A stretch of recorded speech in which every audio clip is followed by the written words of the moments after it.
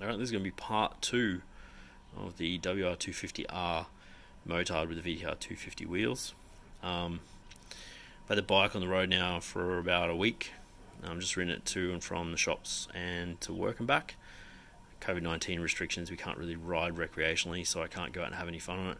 But so far it's feeling pretty good. I did part 1 was how to set up the axle, the 17mm Yamaha axle inside the VTR or CBR250 wheel. CBR or VTR250 run a 15 or a 20mm axle, and this is a 17mm axle. So if you want to know how to set that up, part 1's where to go for that. This we're just going to talk about spacers and whatnot, assuming that you've already got your bearings set up to run on a 17mm axle. Centering the wheel, with the Honda wheels, there's a cast mark in them that you can find. That ends up being the center of the rim, and then there's a casting mark on the fork tube, on the fork lowers, that ends up being the center of the fork tube. So it makes it pretty easy prospect then to measure from this side to the center of the rim, and then from center rim to that side, and you can confirm that you've got the right measurement, which I think on this bike, I think it's about 95, but we also did the TDR, so don't quote me on that. The critical spacer in this is the one on the disc side. That will set the wheel into the center because the axle will bolt the wheel against that spacer into this fork leg. This fork leg, this spacer is not so critical because that shoulder on the axle pushes the spacer in, and then that from that shoulder out to the outside of the axle is can slide in on this fork lower. The idea is that you put the axle in, do it up tight, leave these loose, bounce the front suspension. That will let this settle in the right place so the fork is straight, so the fork tubes don't bind up.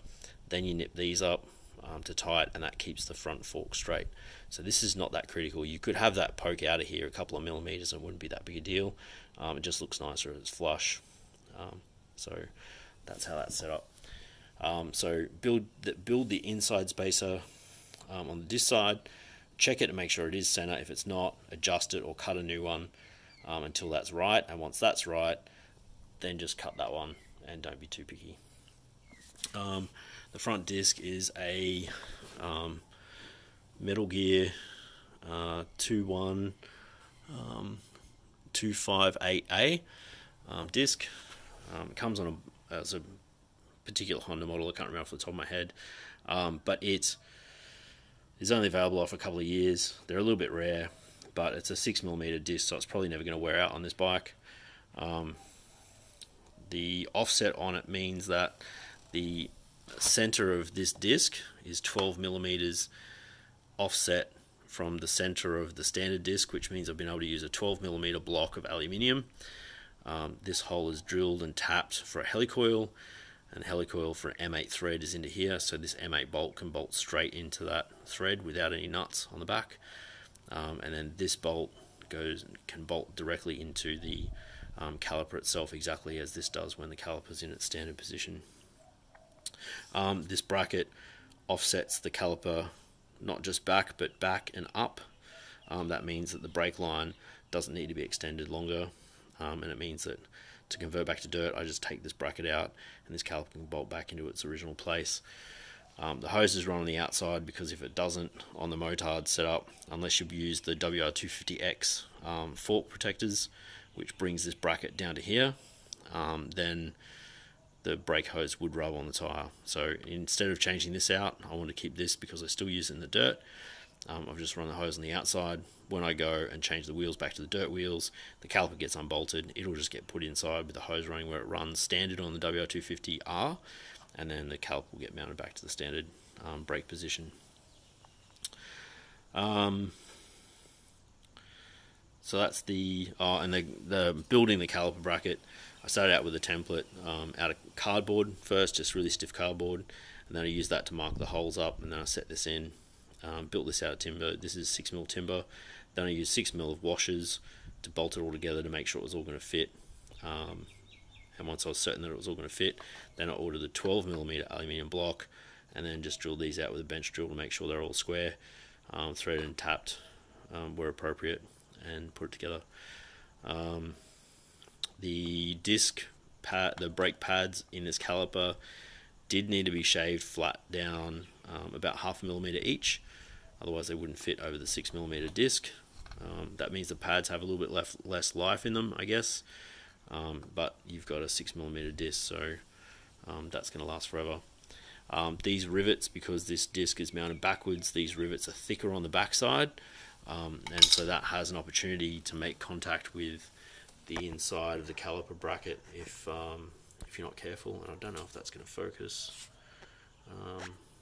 So where that, you see where that runs around, it's, you know, it's quite close. There's not a lot of tolerance there, so you just have to be really careful when you set your disc location on that bracket. What I did was I put a series of zip ties stacked on the back of the disc when I put the caliper on, which spaced the caliper back away from the disc the same amount.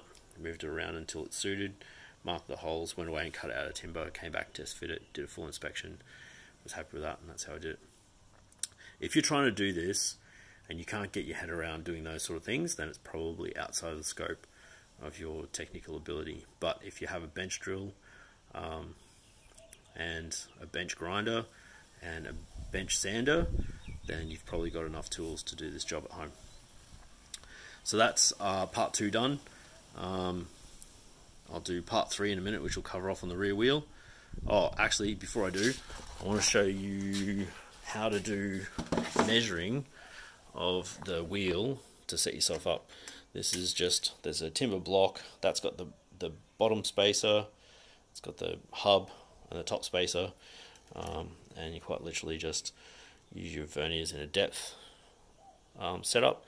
You got 130.75. So once you've got all your spacers set up for your front wheel, if you want to check it, that's what you check it. You should have 130.75 millimeter wide wheel, including spacers.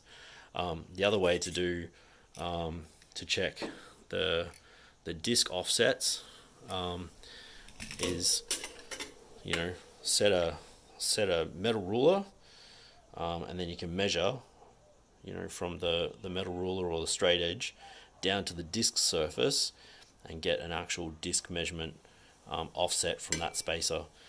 So what I did was I did that methodology and did the same thing with the other wheels and just did the simple maths, and that's how I ended up with my spacer dimensions. It's not terribly difficult, but again, if you're struggling with understanding those concepts, it's probably outside of your technical ability, but it wasn't terribly difficult. So take your time, measure everything twice, and, you know, turned out pretty good.